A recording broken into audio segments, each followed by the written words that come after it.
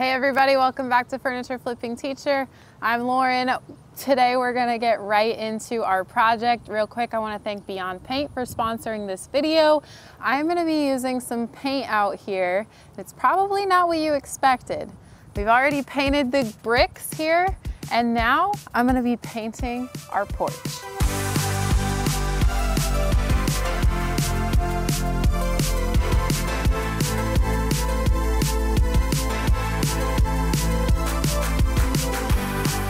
So before we get started on painting the porch, I need to do a couple of things in order for it to look its best and for the paint to adhere the best that it possibly can. Since it will be out in the elements, that is a very important step. So my first job, I am going to be cutting off these little metal pieces that were a part of the previous railing before we took the deck off. Well, before they probably even added that deck in the first place, they had to have cut these metal posts off. So I am going to grab my angled grinder and we're gonna work on getting those off so that we have a nice flat surface to start with. So I picked up an angled grinder here, and this is electric. I did try to use another type that I had. It was battery powered and it just honestly didn't do the job. So I got this. It's about a $50 tool. So, you know, a little investment. I'll have the tool for the rest of my life. So that is good investment to me. So I'm gonna put this together right quick and then we will get to grinding. So two things, and sorry about the leaf blower. I can't really do anything about it. It's fall in Nebraska. So two things though. One, it worked. Okay, three things. One, it worked. Two, you need a lot of strength to use this tool. So I keep having to take breaks and like, you have to hold pretty tight and, you know, give it some pressure, things like that, but it's working, so that's one good thing. And then three, I am going to be putting on some ear plugs because this is very loud and I can like hear my ears ringing. So I'm gonna do some ear protection and we're gonna continue on with the rest of these. And I can already tell that I'm gonna be very sore from this tomorrow. All right, so between me and Neiman, we got all 6 of the little posts that were sticking up, all grinded off, sawed off, and now there's just a tiny little teeny tiny bit that's protruding out. And so what I'm gonna be doing is I switched out the attachment and it's a grinder now as opposed to a cutoff blade. So I'm gonna be able to grind this down so that it's a little bit more flush, and then we will have a completely flat surface here on the porch.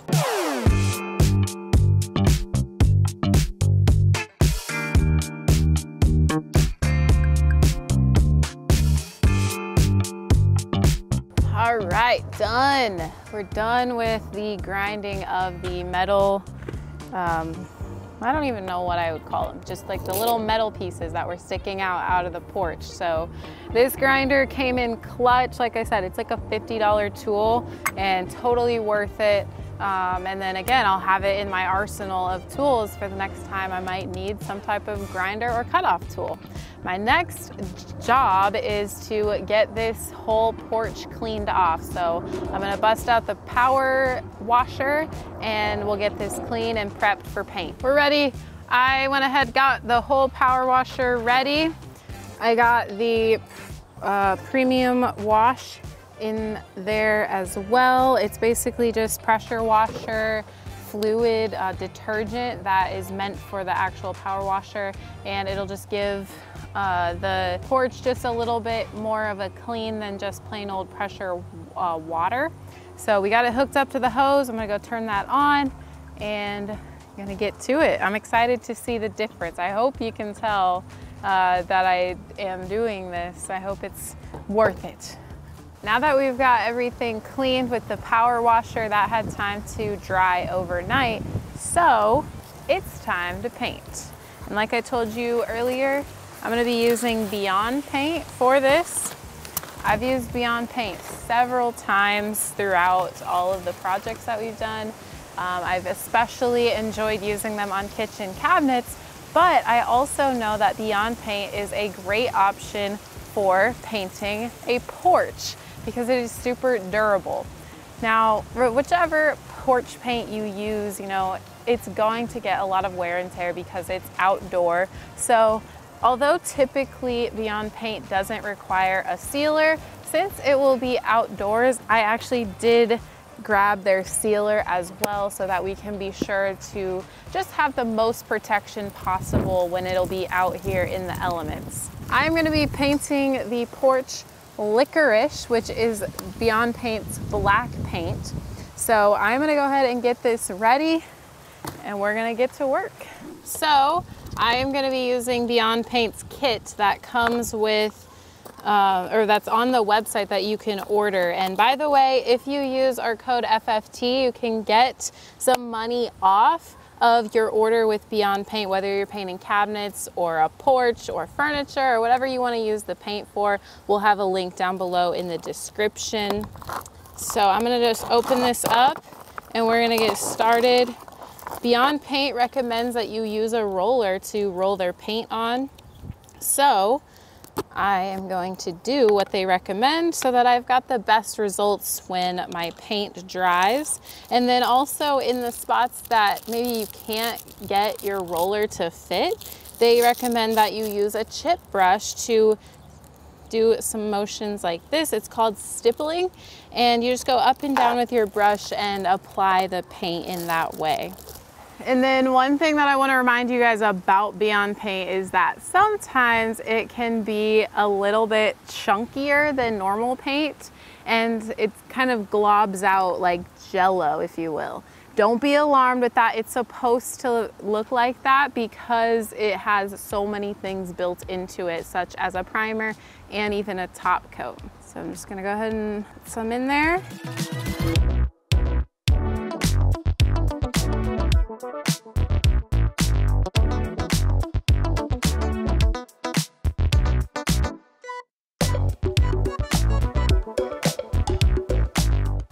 So since the concrete is so porous, I am taking my chip brush and really stippling into all the pores to get down in there where the roller can't reach.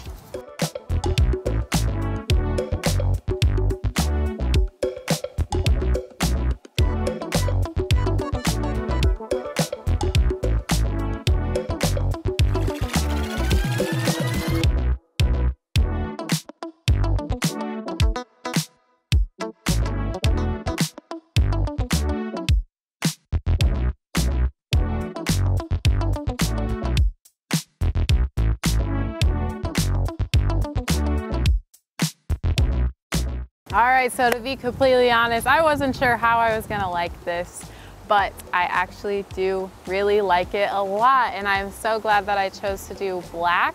Now, like I said, we are going to do the sealer. So I did do 2 coats of the black, as you guys saw, and then I am going to be using Beyond Paint's multi-purpose sealer right here. It has a light satin sheen, so it shouldn't be too shiny, which will actually really help, like when this gets wet, it won't be so slippery because it'll have that like really kind of more matte light satin. So it's on the more matte side than the satin side at that. So I'm gonna do the exact same process with the top coat that I did with the paint. I'm gonna roll it on where it needs to be rolled on, and then we're gonna stipple it into the places that I can't quite reach with my roller. Guys, this project is almost done. It's just taken me about a day to get painted, so I'm gonna finish it up. It's about that time. Got 2 coats of the top coat all on there. It's looking great. It's gotta dry. I did end up putting a little bit of the black Beyond Paint into the sealer so that it wouldn't be so cloudy, and it's drying. It's drying very nicely. I'm gonna go ahead and take off the painter's tape so that we can get a better view of how it looks. Ta-da! Done! fun. And I even did a little decorations so that we could get the whole feel of just how awesome this front porch is going to be. Be sure and get subscribed because we are going to be putting on the railings next for safety and to just finish off the complete look of my vision for the front of this house and the full curb appeal. I am really glad that I found that right tool, the cutoff tool, to take away those little metal nubs that were from the previous railings. You know, talking about that tool really reminds me that sometimes power tools can be a little bit scary and a little bit nerve-wracking, especially if you've never used them before. Whether it be a saw cutoff tool like that, a miter saw, or even something as simple as a drill, it's okay to be nervous as long as you're taking those safety precautions, reading all of the directions that are appropriate for that specific tool. Just go for it, take your time. It doesn't have to be a race. So get out there, try some new tools coming up here this week. I would love to hear about it as well. If you want to follow us over on Furniture Flipping Teacher on Instagram, we would love to hear from you, and you can see all the behind the scenes things that we're doing in real time as well. And last but not least, reminder that you can get your Beyond Paint on their website. I'll link it down below, and you can also use my code FFT for 15% off, which is a huge savings, you guys. I don't do this very often, but they gave us a code for 15% off, and you would also be helping us out if you use our link, which will be down below in the description. Thanks again to Beyond Paint for sponsoring this video. We'll see you next week, and we'll see you on the flip side.